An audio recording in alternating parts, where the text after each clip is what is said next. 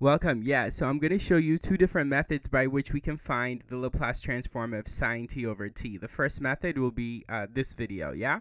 Okay, so here in this first method, we're going to recall that the Laplace transform for f of t over t is equal to the integral from s to infinity of f of u du, where f of u is the Laplace transform of just f of t. Yeah? Okay, cool. Now, I have a video where I prove this result, so I'll leave a link to that video below this video where we show this result that's displayed in black up top. Yeah?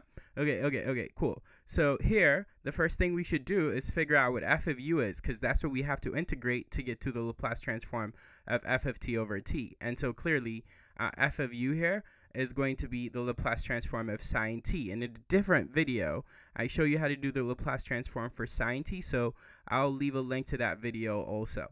Alright, so the Laplace transform for sine t is 1 over 1 plus u squared. And so this is what we have to integrate, 1 over 1 plus u squared from s to infinity to come up with the Laplace transform for sine t over t. Because, yeah, since f of t is sine t over t would be this integral here, where again f of u would be the Laplace transform of sine t, which is this guy here, yeah? Okay, cool. So let's get on with it.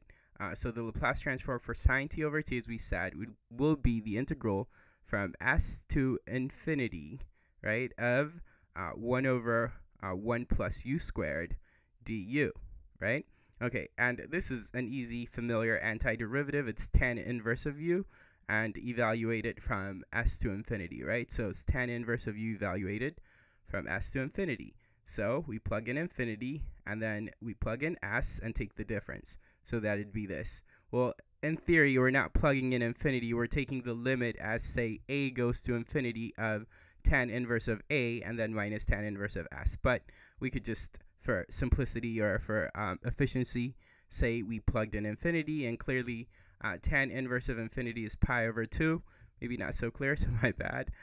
Just look at the tan inverse function graph, and you'll see the tan inverse of infinity is pi over 2.